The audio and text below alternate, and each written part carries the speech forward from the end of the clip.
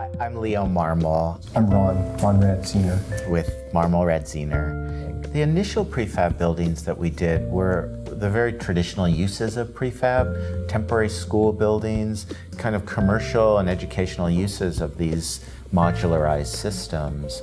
The first time we applied it to housing was by invitation by Dwell, when in 2003 they did their competition to look at the blending of prefabrication and housing.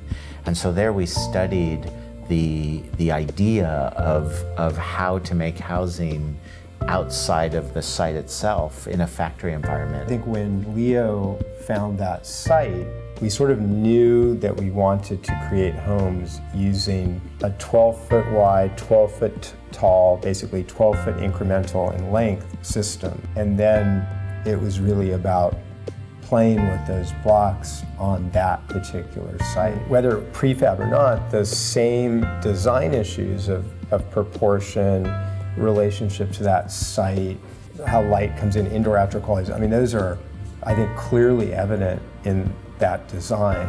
You know, how it kind of encircles the site, opens up to the views, allows you to see through from house to landscape, back to house.